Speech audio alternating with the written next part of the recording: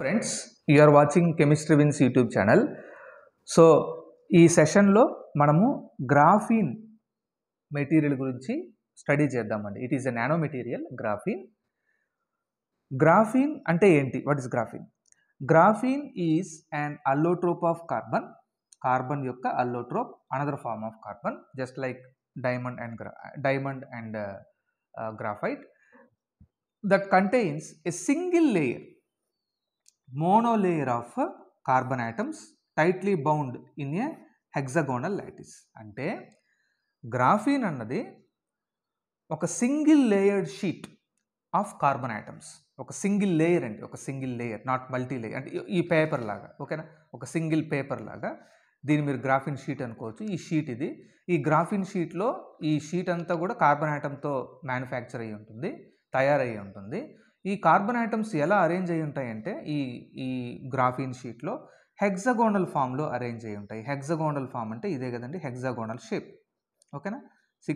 Six atoms ఇలా హెక్సాగోన్ ఫామ్లో arrange అయ్యి ఉంటాయి, ఓకేనా. Right. Then గ్రాఫీన్స్ are first isolated by 2 scientists in the year 2004. వాళ్ళు ఎవరు అంటే Andrei gym and K నోవోసెలోవ్. So ఈ 2 సైంటిస్టులు గ్రాఫీన్ షీట్స్ని సక్సెస్ఫుల్గా ఐసోలేట్ చేశారు. Then graphene is the strongest noun material. That is the very important property. గ్రాఫీను మనకు తెలిసినంతలో డైమండ్ కన్నా, steel కన్నా చాలా strong material. It is the building block for other గ్రాఫైటిక్ materials like carbon nano tubes. అంటే graphene use చేసి మనము carbon nano ట్యూబ్స్ని కూడా manufacture చేయొచ్చు. Carbon nano tubes కూడా they are derivatives of graphene, ఓకేనండి. Then structure and bonding. Graphene is actually a single sheet of hexagonal carbon atoms. మీకు చూపిస్తానండి structure, మీకు క్లారిటీగా ఐడియా వస్తుంది. ఇక్కడ చూడండి, రైట్, మీరు చూడొచ్చు క్లారిటీగా. ఇక్కడ మనం డ్రా చేసుకున్నాం. సో గ్రాఫీన్ అంటేనే ఒక సింగిల్ లేయర్గా ఉండే హెక్సాగోనల్ కార్బన్ ఆటమ్స్ అరేంజ్మెంట్. ఇక్కడ మీరు చూడొచ్చు హెక్సాగాన్. ఇవి ఈ రౌండ్ షేప్లో ఉన్న ఈ స్మాల్ పాయింట్స్ అన్నీ కూడా ఏంటంటే కార్బన్ ఆటమ్స్, ఓకేనా. రైట్. సో ఈ కార్బన్ ఆటమ్స్ అన్నీ హెక్సాగోనల్ షేప్లో అరేంజ్ అయి ఉన్నాయి, ఓకేనా. సో 2 ఆటమ్స్ మధ్య ఉండే bond distance 0.142 nanometre. So this is the single layered arrangement of graphene, ఓకేనండి. మీకు అర్థమవుతుందా? సో హెక్సాగోనల్ కార్బన్ ఆటమ్స్ ఉండే ఒక అల్లోట్రోప్ ఆఫ్ కార్బన్, ఓకేనా. Right. Then second point, the carbon atoms are sp2 hybridized and bonded to neighboring carbon atoms by 3 covalent bonds. So carbon atoms గ్రాఫీన్లో graphite లాగానే sp2 hybridisation అయి ఉంటాయి. And then ప్రతి carbon పక్కనుండే కార్బన్తో 3 covalent బాండ్స్తో bind అయి ఉంటుంది, ఓకేనండి. Right.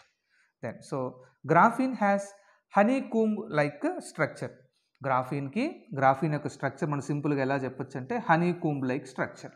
Then the molecular bond length is about 0.142 nanometres, ఓకేనా. So this is the structure of graphene, a single hexagonal sheets of graphene, okay na. Right. The carbon atoms are sp2 hybridized. Then synthesis. Graphene is synthesized commercially by liquid phase exfoliation of graphite, okay nandi. In liquid phase exfoliation method, graphene sheets are separated individually from graphite, as graphite is a combination of sheets of graphene. Graphite antene various graphene sheets ఇలా ఉంటాయండి. గ్రాఫైట్లో ఇలా various sheets arrange అయ్యి ఉంటాయి, ఓకేనా. ఇది graphite, యాక్చువల్గా graphite, ఓకేనా. Graphite each sheet మధ్య వాండర్వాల్ ఫోర్సెస్ ఆఫ్ అట్రాక్షన్ ఉంటుందండి, ఓకేనా. సో మనం దీన్ని ఈ ఎల్పిఈ మెథడ్లో లిక్విడ్ ఫేజ్ ఎక్స్ఫోలియేషన్, ఫోలీ అంటే దాని మీనింగ్ ఏంటంటే ఒక్కొక్క లేయర్ అండి. ఎక్స్ఫోలియేషన్ అంటే ఒక్కొక్క లేయర్ని తీసేస్తూ రావడం. ఇక్కడ మనం 1 2 3 4. సో ఫస్ట్ లేయర్ సపరేట్ చేస్తాం, అదొక గ్రాఫీన్ షీట్ అయిపోతుంది. సెకండ్ లేయర్ని సపరేట్ చేస్తాం, సెకండ్ గ్రాఫీన్ షీట్. థర్డ్ లేయర్ని సపరేట్ చేస్తాం, థర్డ్ గ్రాఫీన్ షీట్. ఫోర్త్ లేయర్ని సపరేట్ చేస్తాం, ఫోర్త్ గ్రాఫీన్ షీట్. ఇలా మనము గ్రాఫైట్ నుంచి గ్రాఫీన్ షీట్స్ని మనం సపరేట్ చేసుకోవచ్చు. సో మనకు గ్రాఫీన్ మన దగ్గర గ్రాఫీన్ అనేది ఉంటుంది. ఓకే, సో దీన్ని మనం ఏమంటామంటే ఈ టెక్నిక్ ఏంటంటే ఎల్పిఈ, liquid phase exfoliation technique. So that is the one method available. Then another method that is available to synthesise graphene is flash joule heating method, ఎఫ్జేహెచ్. ఈ ఎఫ్జేహెచ్ మెథడ్లో మనం ఏం చేస్తామంటే పాలిమర్ వేస్ట్ అండి, అంటే HDP, high density పాలీఇథిలిన్, polythene bags use చేస్తాం కదా. Polythene అంటేనే carbon. Okay, synthetic plastic. So synthetic ప్లాస్టిక్లో ప్యూర్ 100% కార్బనే ఉంటుంది. అంటే ఈ కార్బన్ మనము గ్రాఫీన్గా కూడా కన్వర్ట్ చేయొచ్చు. ఓకేనా. సో ఈ ప్లాస్టిక్ వేస్ట్ని, ఇది యాక్చువల్గా ప్లాస్టిక్ వేస్ట్, యూస్ చేసిన ఈ ప్లాస్టిక్ వేస్ట్ని, ఫర్ ఎగ్జాంపుల్ పాలిథిన్ని మీరు 3000 కెల్విన్కి హీట్ చేసుకోండి. ఇలా హీట్ చేసుకున్న తర్వాత మీకేమవుతుంది, అంత హై టెంపరేచర్ దగ్గర ఈ ప్లాస్టిక్ వేస్ట్ అంతా కూడా, ఈ వేస్ట్ ప్లాస్టిక్ అంతా కూడాను గ్రాఫీన్గా కన్వర్ట్ అవుతుంది. ఇదే flash joule heating technique. Okay, then other stock materials like coal, carbon black, petroleum coke is also used in ఎఫ్జేహెచ్ method. అంటే మనము ప్లాస్టిక్ వేస్ట్తో పాటు కార్బన్ నానో ట్యూబ్స్ని కోల్ నుంచి మనం ప్రొడ్యూస్ చేయొచ్చు, కోల్ని హీట్ చేసి ప్రొడ్యూస్ చేయొచ్చు. కోల్ అంటే బొగ్గండి. ఓకేనా. దెన్ కార్బన్ బ్లాక్ని యూస్ చేయొచ్చు, లేదు పెట్రోలియం కోక్ను యూస్ చేసి కూడా మీరు గ్రాఫీన్ షీట్స్ని మీరు ప్రొడ్యూస్ చేయొచ్చు. This method is called as the flash joule heating method. ఓకేనండి. సో కార్బన్ నానో ట్యూబ్స్ మనం 2 మెథడ్స్లో మనం ప్రిపేర్ చేయొచ్చు. నెంబర్ 1 ఏంటంటే ఎల్పిఈ, liquid phase exfoliation method, and second method వచ్చి flash joule heating, ఎఫ్జేహెచ్. So these 2 are the best methods available. Then let us enter into ప్రాపర్టీస్లోకి వెళ్దాము. Okay, so electrical conductance. First property, గ్రాఫీను copper కన్నా 13 times బెటర్గా ఎలక్ట్రిసిటీని అలో చేస్తుంది. దీనికి reason ఏంటంటే గ్రాఫీన్లో ఫ్లాట్గా ఉండే హెక్సగోనల్ structure ఉంటుంది. ఈ హెక్సగోనల్ స్ట్రక్చర్ ఉండడం వల్ల ఎలక్ట్రాన్ మూవ్మెంట్కి ఎటువంటి రెసిస్టెన్స్ ఆఫర్ చేయదు, తక్కువ రెసిస్టెన్స్ ఆఫర్ చేస్తుంది. కాబట్టి electrical conductivity copper, conventional metal అయినటువంటి కాపర్ కన్నా, కాపర్ మెటల్ అండి, మెటల్ కాబట్టి ఎలక్ట్రికల్ కండక్టివిటీ ఎక్కువగా ఉండాలి. కానీ కాపర్ కన్నా ఈ గ్రాఫీన్ ఎలక్ట్రిసిటీని చాలా ఎఫిషియెంట్గా అలో చేస్తుంది. ఓకేనా, రైట్. దెన్ సెకండ్ ప్రాపర్టీ అండి, thermal conductivity. Second property thermal conductivity. Graphene has very high thermal conductivity than silver or copper. Metals అయిన సిల్వర్ కన్నా కాపర్ కన్నా గ్రాఫీను ఎక్కువ హీట్ని అనేక డైరెక్షన్స్లోకి అలో చేస్తుంది. ఓకేనా. Then third property strength and stiffness. So defect free monolayer of graphene is considered as the strongest material till now. అంటే మీ దగ్గర ఒక గ్రాఫీన్ షీట్ ఉంటే, ఓకేనా, మీ దగ్గర ఒక గ్రాఫీన్ షీట్ ఉంటే ఆ గ్రాఫీన్ షీట్లో ఎటువంటి డిఫెక్ట్స్ లేకుండా ప్యూర్గా ఉంటే ఆ గ్రాఫీన్ షీటు ఈ ప్రపంచంలోనే మనకు తెలిసిన strongest material. It is 200 times stronger than steel. Steel కన్నా 200 times stronger. At the same time light weight కూడా ఉంటుందండి. స్టీల్ చాలా wait.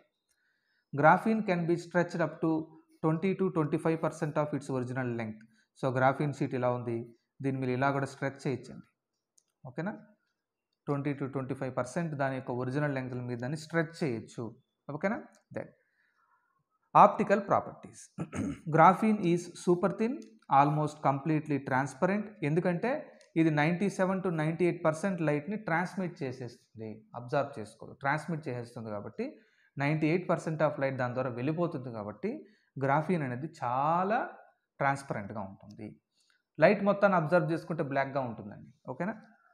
Then ఇంపర్మియబిలిటీ. Graphene is impervious so that even the smallest atom like helium cannot pass through it. అంటే మీ దగ్గర ఒక graphene sheet ఉంది అంటే ఆ గ్రాఫీన్ షీట్ ద్వారా మీరు స్మాలెస్ట్ యాటమ్ అయిన హీలియంని పంపించినా కూడా అది ఆ షీట్కి ఆ వైపు నుంచి రాదండి. అంటే ఫిల్టర్ చేస్తుంది, ఇక్కడే హీలియం ఇక్కడ మిగిలిపోతుంది. ఓకేనా. దీన్ని ఇంపర్మియబిలిటీ అంటారు. రైట్. దీన్ని మనం వాటర్ ఫిల్టరేషన్కి యూజ్ చేసుకోవచ్చు. అంటే గ్రాఫీన్ షీట్స్తో మనం ఒక మెంబ్రెయిన్ తయారు చేసి ఇంప్యూర్ వాటర్ని పంపిస్తే ఇంప్యూరిటీస్ అన్ని షీట్లోనే మిగిలిపోతాయి. ఆ షీట్ నుంచి బయటకు వచ్చే వాటర్లో ఇంప్యూరిటీస్ ఉండవు, for example salty impurities. Then graphene is flexible, light weight, already చెప్పుకున్నాం ఈ point, and available in variety of forms. గ్రాఫీన్కి light weight ఉంటుంది అండ్ ఇది చాలా flexible material. Okay, then let us enter in to the applications అండి. What are the applications? Energy storage and solar cells. Graphene is used as in rechargeable batteries to improve energy capacity. So lithium ion batteries, rechargeable బ్యాటరీస్లో మనము graphene use చేస్తాం. దీనివల్ల ఎక్కువ energy store అవుతుంది and ఆ lithium ion cells over heat అవ్వకుండా prevent చేస్తుంది, short circuit జరగకుండా కూడా ప్రివెంట్ చేస్తుంది ఈ graphene. Graphene is used in super capacitors to store high energy. Graphene is used as electrodes in solar cells. ఎందుకంటే graphene electrical conductor కాబట్టి solar సెల్స్లో ఎలక్ట్రోడ్స్గా use చేయొచ్చు. Graphene mats, ఇక్కడ చూడండి, graphene mats are used as కెటలిస్ట్స్. అంటే graphene ఒక చాపలాగా, ఒక mat లాగా మీరు దాన్ని కెటలిస్ట్ రియాక్షన్ జరగడానికి గ్రాఫీన్ యూజ్ చేయొచ్చు. దెన్ సెకండ్ అండి, censor applications. So graphene foam, graphene ఒక ఫోమ్ లాగా యూజ్ చేస్తే it detects the smell of the gases released by the explosives and emissions better than gas sensors. Normal gas sensor కన్నా explosives ఉండే gas release చేసే గ్యాసెస్ని మనకు ఈ graphene sheets బాగా identify చేస్తాయి. Graphene can be used as బయోసెన్సార్స్ to identify Parkinson disease. అంటే normal chemical sensors గాను at the same time బయోసెన్సార్స్గా కూడా మనము గ్రాఫీన్ యూజ్ చేయొచ్చు. అంటే పార్కిన్సన్ డిసీజ్ వల్ల రిలీజ్ అయ్యే గ్యాసియస్ కాంపౌండ్స్, కెమికల్ కాంపౌండ్స్ని ఈ గ్రాఫీన్ షీట్ ఐడెంటిఫై చేస్తుంది. ఓకేనండి, right. Then next third application, graphene membranes. ఓకేనా? So graphene can be used for డీసెలైనేషన్ of water to produce pure drinking water. ఓకేనా? So graphite sheet తీసుకోండి, దాని ద్వారా మీరు ఇంప్యూర్ వాటర్ పంపించండి, వాటర్ మాత్రం పాస్ అవుతుంది గ్రాఫీన్ షీట్ ద్వారా, బట్ ఇంప్యూరిటీస్ అన్నీ, ఆ సాల్టీ ఇంప్యూరిటీస్ అన్నీ ఆ గ్రాఫీన్ షీట్ మీద మిగిలిపోతాయి. దీన్ని మనం ఏమంటామంటే డీసెలైనేషన్, రిమూవల్ ఆఫ్ సాల్ట్. సెలైన్ అంటే సాల్ట్ అండి, డీసెలైనేషన్ అంటే removal of salts from water. Then graphene membranes are also used to capture carbon dioxide gas that is responsible for global warming. Graphene షీట్ని ఎన్విరాన్మెంట్లో carbon dioxide gas ఎక్కువైపోతే environment బాగా heat అయిపోతుందండి, దీన్ని global warming అంటాం. అంటే automobiles నుంచి release అయ్యే ఈ carbon dioxide ఎమిషన్స్ని మనము graphene sheets use చేసి బ్లాక్ చేయొచ్చు. గ్రాఫీన్ షీట్లోకి కార్బన్ డైఆక్సైడ్ వెళ్ళిపోతుంది కాబట్టి అట్మాస్ఫియర్లోకి కార్బన్ డైఆక్సైడ్ గ్యాస్ రిలీజ్ కాదు, కాబట్టి గ్లోబల్ వార్మింగ్ తగ్గుతుంది. ఇదొక అప్లికేషన్. దెన్ ఫోర్త్ అప్లికేషన్ అండి, composites. Graphene is infused with carbon fibres to enhance there strength. So carbon ఫైబర్స్కి graphene add చేస్తే ఇంకా స్ట్రెంగ్త్ పెరుగుతుంది, లైట్ వెయిట్గా కూడా ఉంటుంది. Graphene is used for cancer therapy and drug delivery. Okay, then అంటే medical ఫీల్డ్లో డ్రగ్స్ని target ఆర్గాన్స్కి delivery చేయడానికి, క్యాన్సర్ని ట్రీట్ చేయడానికి గ్రాఫీన్ యూజ్ చేస్తున్నారు. Graphene is also used in electronics as transistors and interconnects. అంటే ఎలక్ట్రానిక్ డివైజెస్లో యూజ్ చేసే ట్రాన్సిస్టర్స్గా, ఇంటర్కనెక్ట్స్గా గ్రాఫీన్ యూజ్ చేస్తున్నారు. Last point అండి, when coated on metals like copper are nickel, graphene offers protection against కర్రోషన్. గ్రాఫీన్ని మనము metals అయినటువంటి copper పైన, nickel పైన ఒక coating లాగా ఇస్తే, ఇలా ఒక కోటింగ్ లాగా ఇస్తే ఆ మెటల్స్ కర్రోడ్ కావు. జనరల్గా మెటల్స్ డెస్ట్రాయ్ అవుతాయి విత్ టైం, దాన్ని కర్రోషన్ అంటాం. కర్రోషన్ని మనం ప్రివెంట్ చేయాలి అంటే జనరల్గా మెటల్స్ పైన పెయింటింగ్ ఇస్తూ ఉంటాం. ఆ పెయింట్లో మీరు గ్రాఫీన్ కూడా యాడ్ చేసినారంటే ఇంకా ఎక్కువ కర్రోషన్ని బెటర్గా ప్రివెంట్ చేస్తాయి గ్రాఫీను అని ఒక అప్లికేషన్ అనేది ఉంది. So that is about definition, types, structure, properties and applications of graphene. ఇక టైప్స్ అంటూ పెద్దగా ఒకే సింగిల్ లేయర్డ్ షీట్ కాబట్టి టైప్స్ ఏం లేవండి. సో స్ట్రక్చర్ గురించి చూసాం, సింథసిస్ గురించి చూసాం, ప్రాపర్టీస్ చూసాం, అప్లికేషన్స్ చూసాం. Thank you for watching.